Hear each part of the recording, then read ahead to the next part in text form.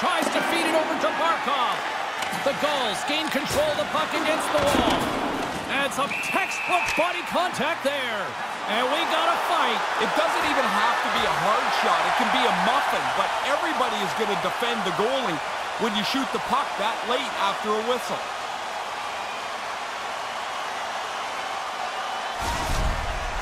Of course, everybody jumps up when the fight happens, but your guy wins, and the building just keeps moving along. And the crowd's still on their feet here, Ray. Face-off coming up here, and this crowd a little more amped.